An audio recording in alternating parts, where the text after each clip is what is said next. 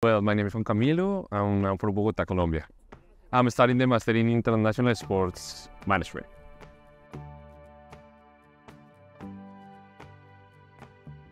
It's something that I've never been, so it's my first experience. So it's good to see so many people helping, so many people interesting, that all the organization, all the events is going very well. So it's a really great experience and such a beautiful experience, because not everything has to be like for money. You can be like a volunteer and help everything and get to promote the event as a volunteer. So good.